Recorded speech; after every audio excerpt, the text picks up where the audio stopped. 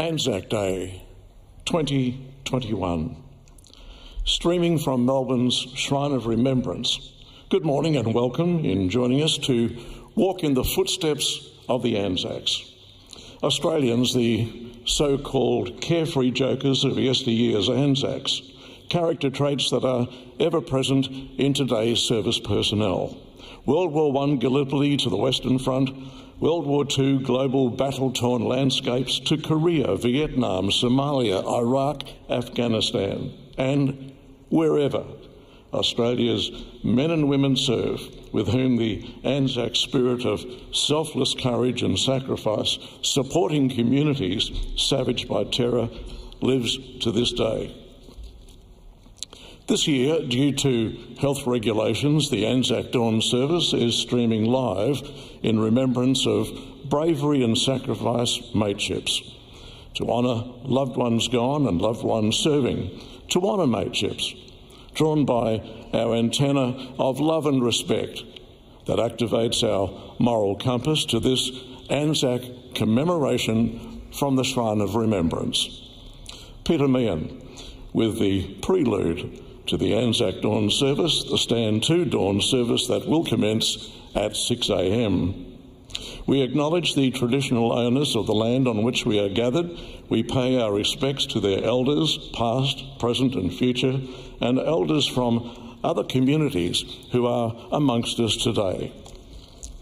The Anzac Dawn service coming to you from this spiritual cathedral where we commemorate a generation of Australians lost in World War I, the Great War, 1914-18, that left Australia battered and bruised.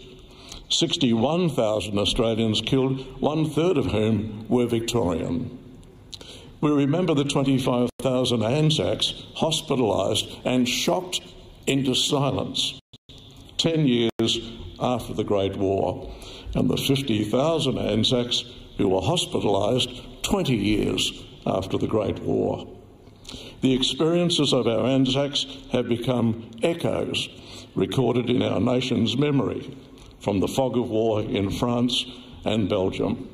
There is no spot on the whole of the tortured soil of France which is more associated with Australian history, both in unimaginable loss and the triumph of Australian soldiers, than Villers-Bretonneux. May we also never forget the millions of lost souls in Europe brutalised by the scourge of war. May we always honour and reflect on those who served and gave their lives in all wars, conflicts and peacekeeping operations. Thoughts also go with the Australian servicemen and women presently in harm's way, mentoring and assisting civilian rehabilitation, giving children, families and the elderly hope. Let us shoulder those who struggle with their emotions. We remember Vietnam War diggers, regulars and conscripts killed in the savagery of that war. This year marks the 51st anniversary of Operation Hammersley, when in 1970, C Company, Royal Australian Regiment, deployed to Long Hai, South Vietnam, to protect quarry operations being undertaken by 17 Squadron. 9 Platoon met a fiercely aggressive enemy in difficult and exhausting terrain, and heavy losses resulted on both sides. Courageous actions by the Australian and New Zealanders at Long Hai proved successful, however, at a cost of significant casualties. And may we care for those who suffer under the weight of lost family members. And so too, reflections of World War II. We remember Australian losses after Rabaul fell to the Japanese, fought on the island of New Britain in the Australian territory of New Guinea, and the fall of Singapore. 7,000 Australian soldiers, sailors and airmen died during the New Guinea campaign. We remember Australians and our nation's allies during the World War II Western Desert campaigns. Months of continuous bravery and sacrifice, Alamein, Tobruk, in unforgiving landscapes. In 1945, the end of World War II, Australian Army losses 20,000. Royal Australian Navy losses, 2,000. We remember RAAF airmen who served in the European theatre. RAAF losses, 5,400, of which 3,500 were attached to RAF Bomber Command, killed in deadly airborne brawls against a highly skilled enemy. We remember women at home that forged a national workforce, thousands of women who selflessly gave their heart and soul to that World War II capable workforce. We remember the bravery, heroics, suffering and enduring courage of women in war, Australian nurses who served during decades of conflict and war, including present-day Australian Defence Medical Reserve personnel serving in faraway terrorised lands. We remember also those who were brutalised by war, became prisoners of war and suffered unimaginable degradation of body, mind and spirit. Should also never be denied, never be forgotten. So to a special year for the veterans of Tobruk. Tobruk, North Africa, captured by Australian and British troops 1941. This month, April 2021, marks the 80th anniversary of the siege of Tobruk, when 9 Australian Division held out with the support of the Royal Australian Navy and Royal Australian Air Force. German propaganda likened the Tobruk defenders to rats, vermin, if you will. Far from being demoralised, the Australians took the name Rats of Tobruk as a badge of honour and held Tobruk for more than 8 months. We remember those who fought and died on the stony desert of Tobruk, their courage and their determination. We ensure these men lying in their desert graves will never be forgotten. Now, the Rats of Tobruk who are amongst us today, here on the forecourt or a part of the streaming service from the Shrine, we're joined by Geoffrey Pullman, 2nd 12th Field Regiment, Joseph Darley, 2nd 23rd Battalion, Thomas Pritchard, 2nd 5th Field Ambulance, Victor Stone, 2nd 5th Field Ambulance, Donald Simpson, 2nd 32 Battalion, John Campbell, Light Anti-Aircraft Regiment, and Hawtrey Creek, 2nd 24th Battalion. They, today, are amongst us with their families and members of the Rats of Tobruk Association to remember the gallantry of the Australian and British soldiers. The Siege of Tobruk on this 80th anniversary this month holds a proud place in Australian military history, equal to that of Gallipoli.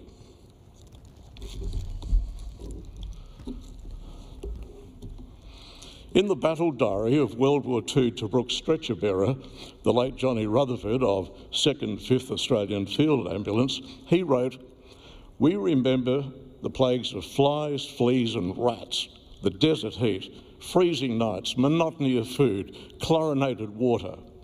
We remember the hell of enemy dive bombers and the desolation of the wreck-choked harbour. We remember the audacity of the Shufti plane which flew constantly over Tobruk, spotting enemy artillery. The threat of Bardia Bill, the Salient Sioux, the 2 long-range guns that blasted the harbour and surrounding areas. And we remember the men we left behind. But above all, we remember the warm comradeship of the fighting men of Tobruk, their tenacity, their will to win, which won for them their proudest battle honour, the Rats of Tobruk."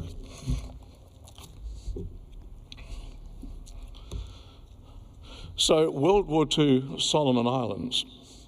May we always remember Australian bravery on the Solomon Chain of Islands in 1942. Battles on the Solomon Islands included Bougainville and Tulagi in the territory of New Guinea, where heroism and sacrifice prevailed. Australian infantry soldiers took part in the Tulagi beach landing. They experienced the worst of desperate hand-to-hand combat and witnessed the gut-wrenching impact that heavy artillery had on human life. Tulagi, tough. The landscape scarred by unimaginable loss of life. Australian survivors of the Solomon Chain of Islands remain eternally thankful to the American land, air and sea forces that supported them and Australia in its hours of need. After the World War II New Guinea battles on the Kokoda Track came the Battle of the Bismarck Sea, a turning point in enemy aggression, 1942. Pilot Terry Digan from Geelong, flying an RAAF Catalina flying boat operating north of New Guinea, located a 16-ship Japanese fleet. Digan shadowed and harassed the fleet, flying in and out of cloud while tracking and reporting the fleet's location. The following day, the RAAF joined the United States Army Air Force in neutralising the enemy fleet. The American-Australian joint attack effectively ruined Japanese reinforcement of Lae and their target, Port Moresby, to ultimately annex Australia. The Korean War, often referred to as the forgotten war. Let us reflect on 18,000 Australians sent to the Korean Peninsula between 1950 and 1953 to fight in the unwinnable Korean War. The war which claimed 3 million lives, including 340 Australians, many of whom rest in the Busan Cemetery on the Korean Peninsula.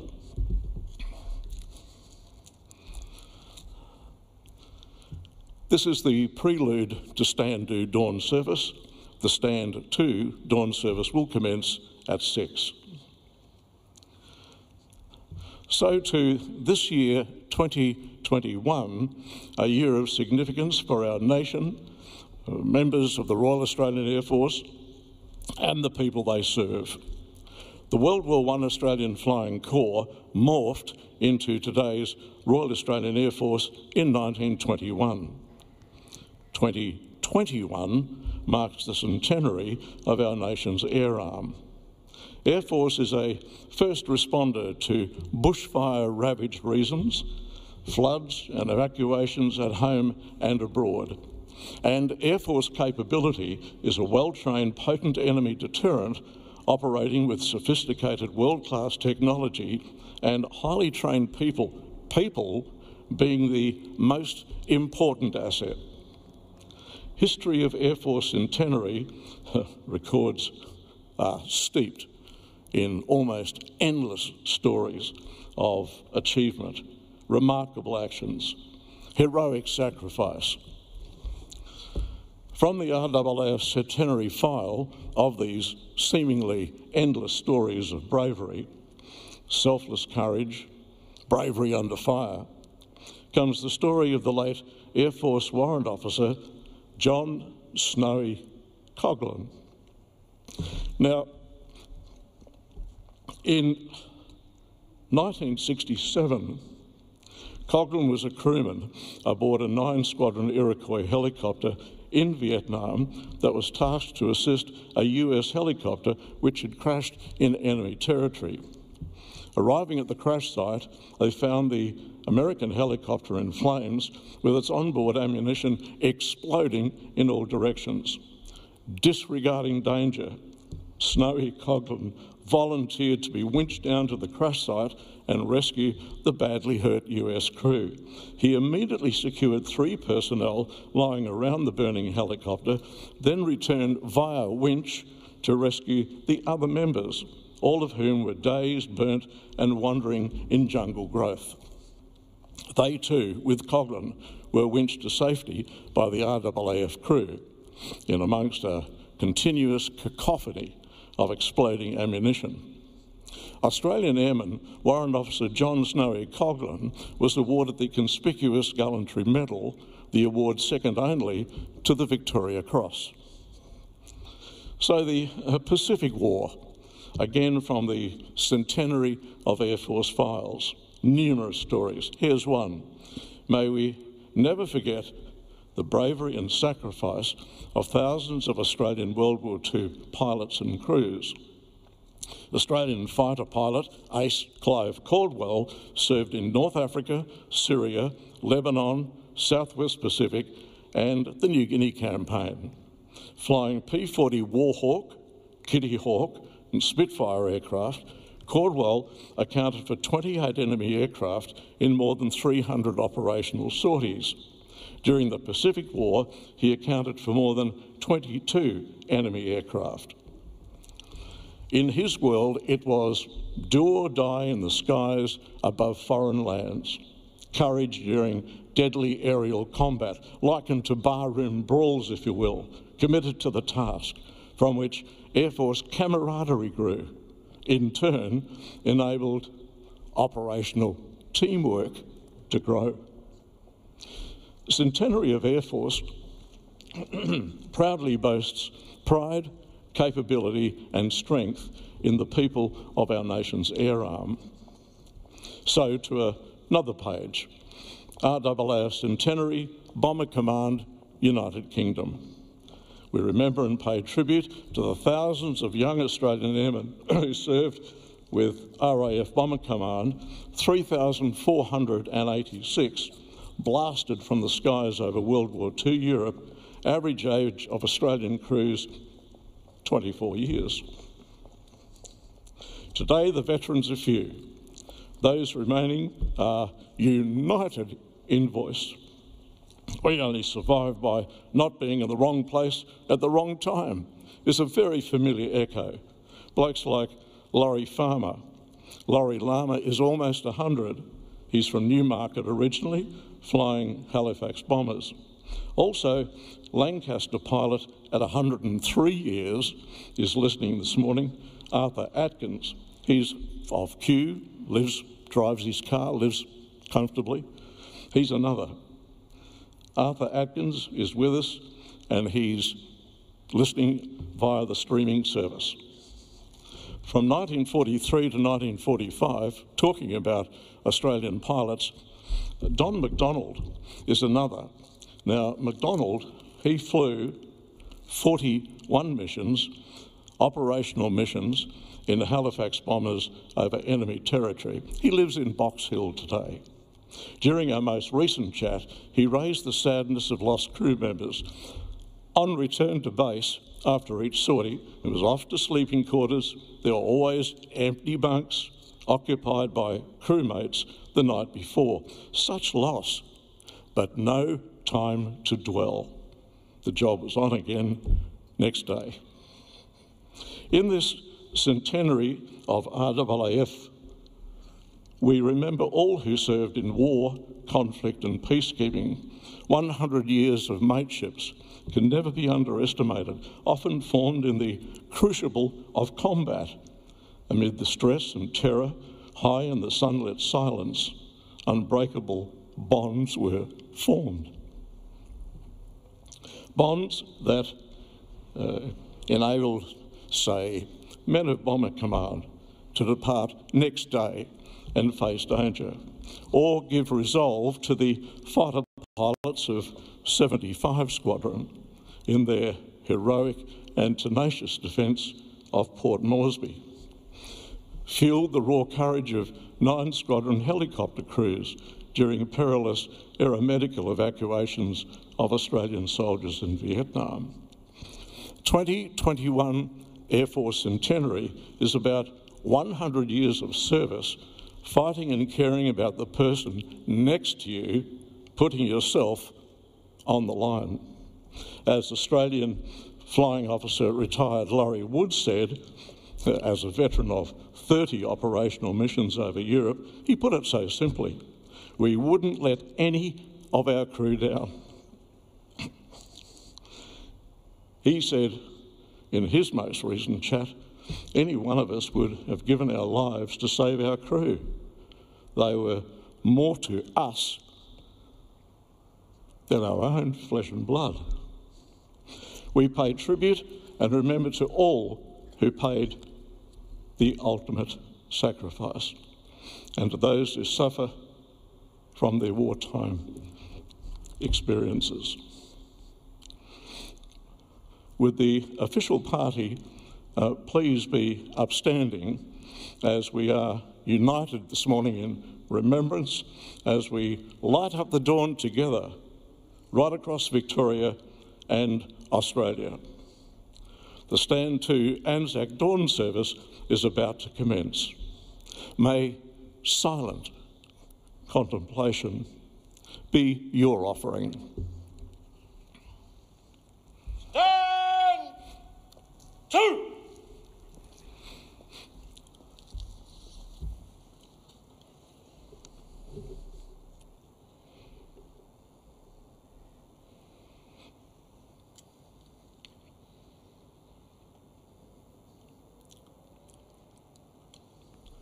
Dr. Robert Webster, State President, RSL Victoria, to recite the Ode.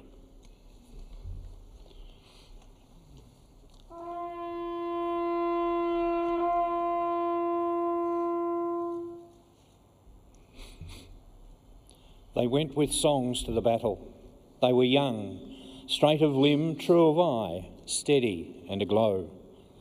They were staunch to the end against odds uncounted. They fell with their faces to the foe. They shall grow not old as we that are left grow old. Age shall not weary them, nor the years condemn. At the going down of the sun and in the morning, we will remember them.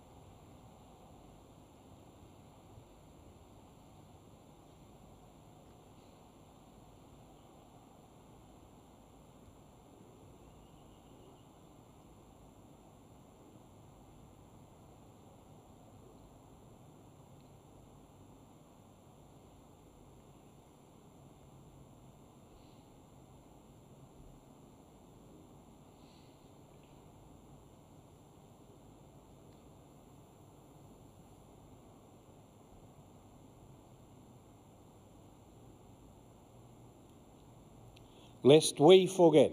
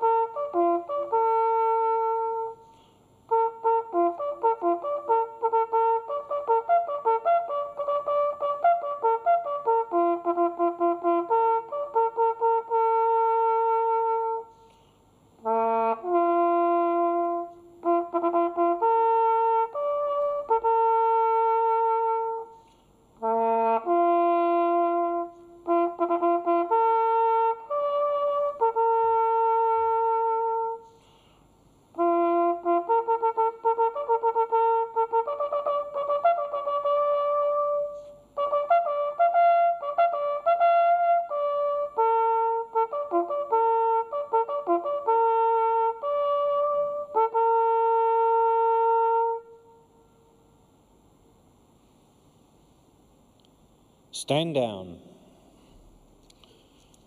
The official party may now be seated. Her Excellency the Honourable Linda Dessau, Governor of Victoria, will present her Anzac Day Address.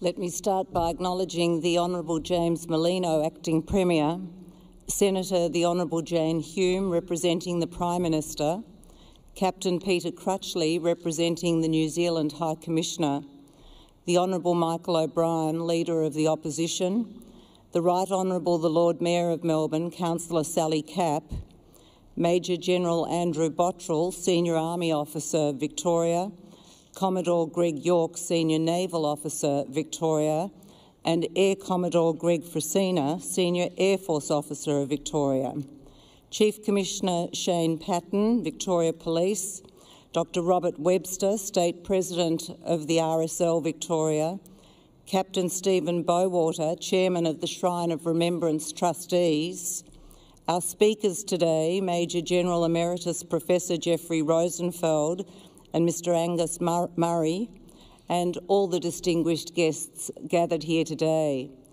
Can I also start by acknowledging the traditional owners of the land upon which we're gathering, and by paying my respects to their elders past and present, and to elders who are here with us this morning.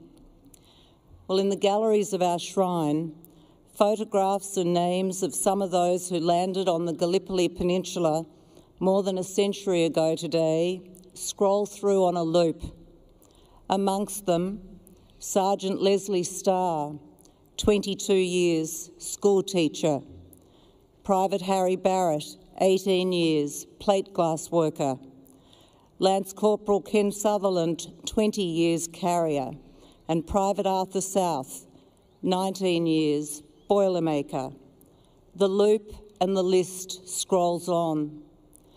As we gather in the cool dawn this morning, whether here, at cenotaphs dotted around our state, or in our driveways, we think of them and the 16,000 members of the Australian and New Zealand Army Corps who, full of patriotism and anticipation, had left their home shores to find themselves early on that April morning travelling through darkness as their boats disgorged them into an impossibly inhospitable landscape of rugged spurs and gullies, there to be met by devastating bombardments. That evening, looking at his battalion waiting to go ashore, Signaller Ellis Silas confided in his diary, "For the last time in this world, many of us stand shoulder to shoulder. As I look down the ranks of my comrades, I wonder which of us are marked for the land beyond." Sadly, many of them were so marked. By the end of just that first day of the landing, 2,000 lay dead or wounded. 1 year later, reflecting on that day, 23-year-old Vera Deakin, daughter of our second Prime Minister, wrote to her parents from her Red Cross posting in Cairo. Today is the anniversary of the heroic landing, the day which plunged half the world into admiration and awe, and half our continent into sorrow and mourning. It was an apt description. There was much to admire and so many to mourn, and there has been since. We admire the valour and we mourn the loss of those who fought on at Gallipoli and throughout World War I, those who several decades later battled to fight back invading armies to save French and Belgian villages or to stave off threats in the Pacific, or later again in jungles in Vietnam, and since in deserts and wherever and whenever they've been called upon to fight or to keep the peace. In those scrolling names in the gallery here, and etched into monuments in every corner of our country, we see a snapshot of their particular time in history. But it is, in fact, a snapshot of us all, those from our biggest cities and our smallest towns, from our First Nations and those more recently arrived, from every walk of life, much-loved members of families, workplaces, teams and clubs and congregations. Each Anzac Day we gather to remember. We know that our remembering will not bring back those who died in the course of duty. It won't erase the pain of grieving families or sufficiently lighten the burden for those who were injured. But we remember because they've gifted us a legacy. Their legacy is the character of our nation, forged from their service. Exactly 50 years ago, speaking in Canberra on the 50th anniversary of the Royal Australian Air Force, when he too was in his 50th year, His Royal Highness the Duke of Edinburgh spoke of service, citing amongst the crucial factors courage, endurance and leadership, and concluding that in the end it is this human content which is decisive in both peace and war. In the Anzacs, we saw that human content. That is their legacy. The years pass, but not the lessons, lest we forget. Thank you, Governor. The Anzac Day Veterans Address will be presented by Major General Jeffrey Rosenfeld. Major General Rosenfeld is a distinguished Australian military surgeon. He was Surgeon General, Australian Defence Force Reserves, 2009 to 2011, and was Chief Defence Human Ethics Committee Chair from 2012 to 2015. He joined the Army Reserve in 1984 as a medical officer, posted to 6th Field Ambulance. He is deployed on 8 Australian Defence Force deployments, including Rwanda, East Timor, Bougainville, Solomon Islands and Iraq. He was awarded the Geoffrey Harkness Medal in 2001 for outstanding contribution to the Royal Australian Army Medical Corps. He's been awarded the International Award for Excellence in Military Surgery, the United States Air Force Commendation Medal for his service during the Battle for Fallujah, 2007, and the US Armed Forces Meritorious Service Medal for service during the Battle of Mosul, 2017. Major General Professor Rosenfeld is an international expert on military trauma, particularly blast and penetration injury to the head and brain. He is currently Senior Neurosurgeon, Alfred Hospital, Emeritus Professor of Surgery, Monash University. Major General Professor Rosenfeld. Thank you. Your Excellency, Dr. Webster, distinguished guests, veterans, serving members of the Australian Defence Force, ladies and gentlemen, boys and girls. Today we commemorate the courage and sacrifice of all Australians who have served in war. Let us remember the Australian soldiers landing on the shores of Gallipoli in the early hours of the morning of the 25th of April 1915, being attacked by sustained machine gun fire. At the end of that faithful day, 2,000 Anzacs lay dead. Let us remember the Australian soldiers on the Western Front advancing on the enemy and being struck down by machine gun fire. Our stretcher bearers going into no man's land in the dead of night to find the wounded on the battlefield, comfort them and bring them back to safety and medical care.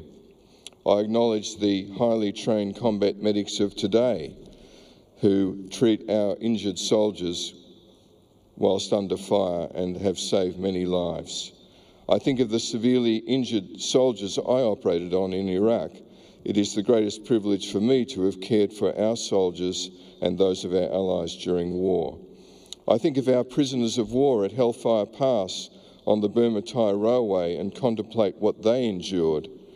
I think of the superb efforts of Sir Edward Weary Dunlop and his fellow doctors to look after the malnourished and sick prisoners of war with virtually no equipment or supplies. Let us remember our brave pilots who flew many missions over Germany in World War II, not knowing if they would ever return. Indeed, 1/3 of the Australians flying in Bomber Command did not return. Flight Officer Colin Flockhart wrote to his parents to be sent in the event of his death. And I'll just read an extract from his letter, which is very poignant. "I could never have been content unless I did my share. I want you to know, therefore, that if I should die, I shall not be afraid because my heart is at ease." His Lancaster was lost over France, killing all aboard. Let us also remember the many sailors of the Australian Navy who went down with their ships. And let us also remember the 41 Australian soldiers who were killed in the Afghanistan war and the more than 200 Australians who were seriously injured. We are all the custodians of this history and the precious memories. We bear a responsibility to those who served our nation to preserve their legacy and to commemorate it annually. I am pleased to see the increasing engagement of young Australians in Anzac Day commemorations. This remembrance of our history forged in battle will make us all stronger as a nation in order to resist the forces of tyranny and terror that continue to threaten our way of life and other democracies around the world. We should never take for granted the defence of our nation. Let us remember what all Australian soldiers, sailors and airmen have sacrificed to allow Australia to grow in peace and prosperity as a vibrant multicultural democracy. We are grateful and humbled by your service. Finally, let us remember the men and women who have paid the ultimate sacrifice in wars past. May they rest in peace, lest we forget. Thank you, Major General Rosenfeld. The poem In Flanders Fields by Colonel John McCrae will be recited this morning by Shrine Young Ambassador Mr. Angus Murray.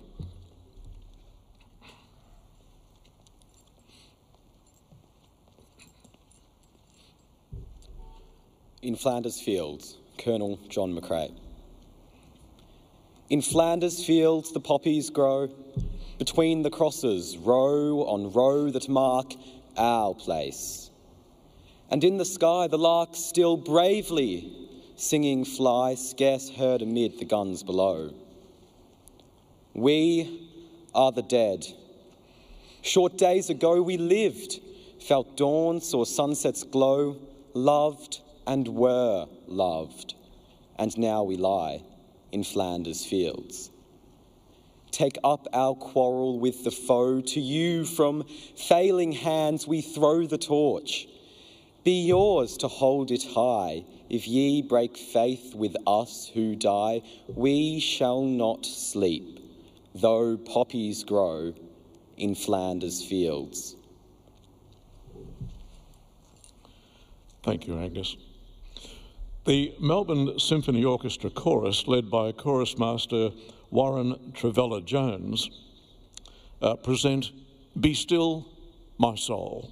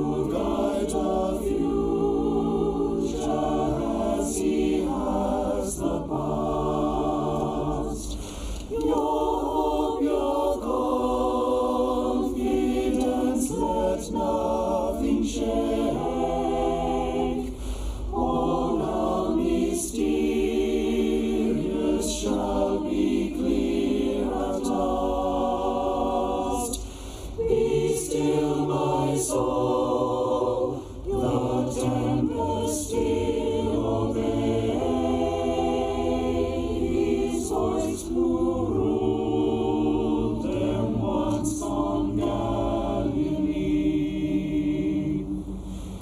Be still, my soul, when dearest friends depart, and all is darkened in the veil of tears. Then you shall better know his love, his heart, who comes to soothe your sorrow, calm your fears. Be still, my soul, for Jesus can repay from his own fullness all he takes away. Be still, my soul, the hour is hastening on, when we shall be forever with the Lord. When disappointment, grief, and fear are gone, sorrow forgotten, lost pure joy restored. Be still, my soul, when change and tears are past. All safe and blessed, we shall meet at last.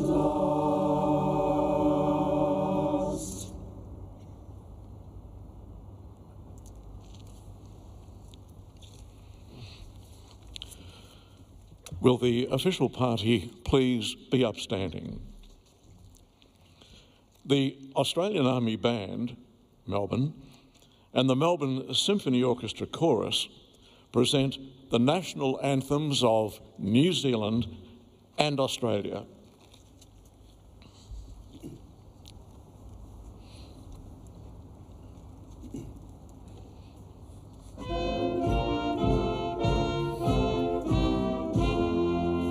Yeah.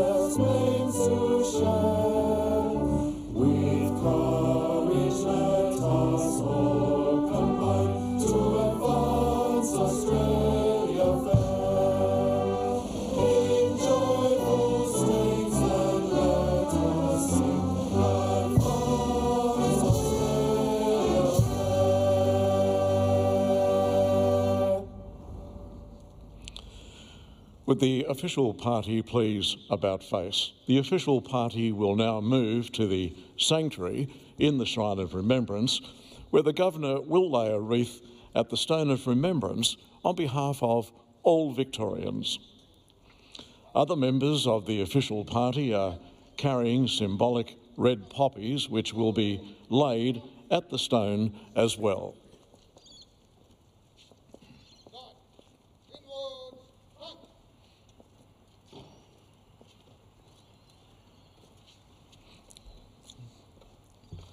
As the official party make their way inside the shrine, the red poppy, symbolic of Remembrance Day, you will have noticed has now permeated in recent years all services honouring veterans. The red poppies were the first flowers to grow in the spring in Flanders and across the battle-scarred landscape of the Western Front during the First World War. Imagine the heavy artillery, the water table shifting, landscape completely reconfigured, yet the red poppies grew. The poppy became a sign of life, a sign of giving,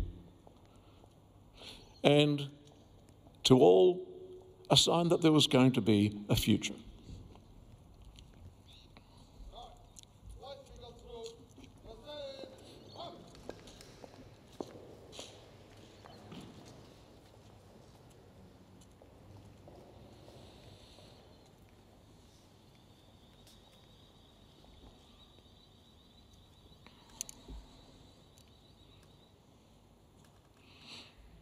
It will take a few moments for the official party to fully assemble, and the Governor will be in position then to lay a wreath on this Anzac Day dawn service on behalf of all Australians.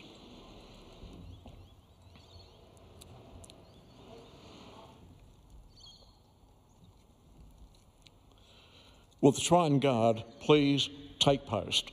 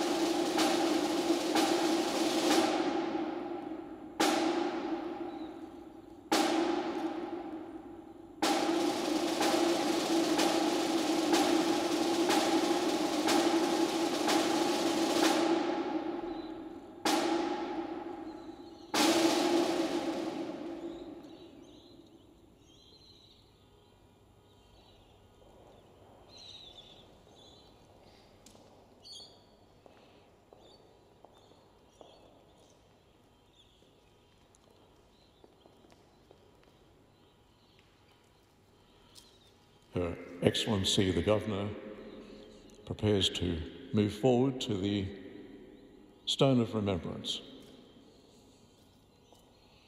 The Governor now laying a wreath on behalf of all the Victorians.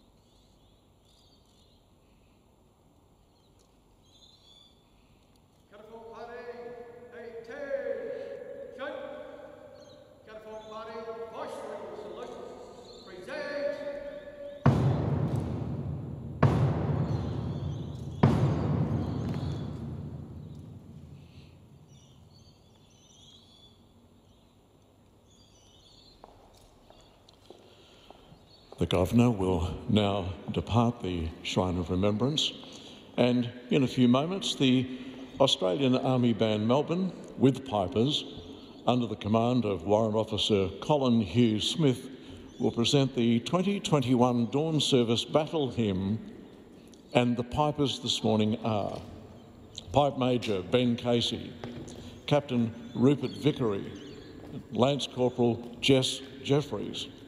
They'll perform Sands of Kuwait, and as they perform, the official party will lay their poppies at the Stone of Remembrance as they follow the Governor's departure. Army Band, pipers.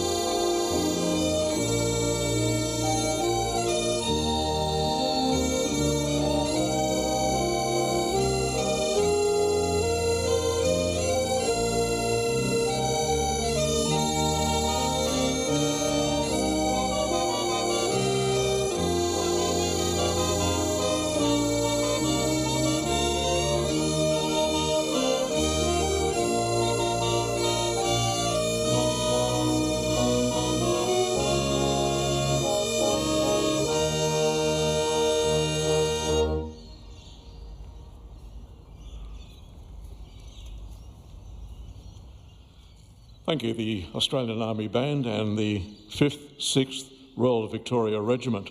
Now that almost concludes the Anzac Day Dawn Service for 2021. If you care to stay assembled for the next couple of minutes, Pipe Major Ben Casey will perambulate from atop the shrine playing a 100-years-old World War II set of bagpipes. The bagpipes were formerly owned by Private Jim McDowell, Black Watch. Now, some history to this, as the Pipe Major makes his way to the top left corner as you are looking towards the shrine.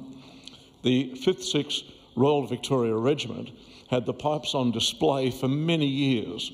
However, it was decided the 5th, 6th should get the pipes professionally restored. Now, these pipes that Ben is about to play date back to 1892. In effect, to restore the pipes from being historic display furniture, if you will, back to their original purpose for the world to enjoy. Pipe Major Ben Casey of the 5th, 6th Royal Victoria Regiment makes his way now to the top left-hand corner of the Shrine of Remembrance.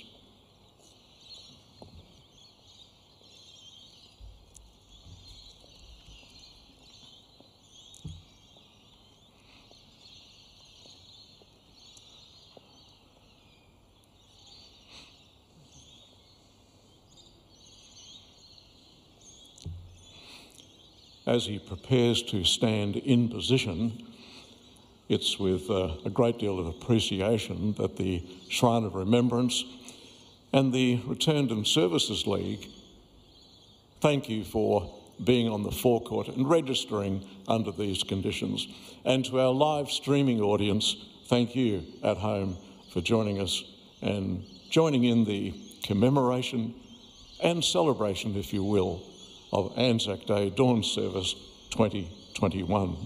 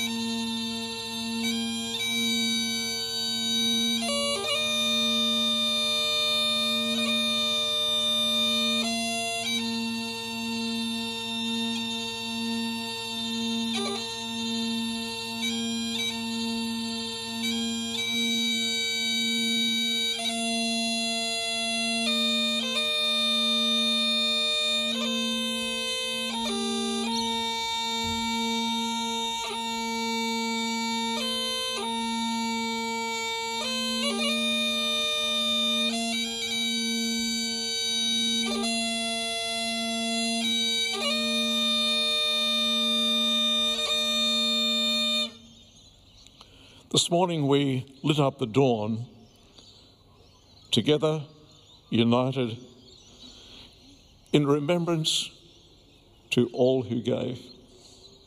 Now, for those on the shrine forecourt, you'll shortly be invited to lay a poppy in the sanctuary. Where possible, please remain 1.5 metres, it's 5 feet in the old, apart, if you can, as you proceed up the north stairs. If you'd like to exit the forecourt, you may do so through any of the entry points. The Shrine Visitor Centre will open at 7. Thank you again from the Shrine of Remembrance and the RSL. Peter Meehan wishing you a memorable Anzac Day of, well, reflection, honour, sacrifice, but above all, mateship. Lest we forget.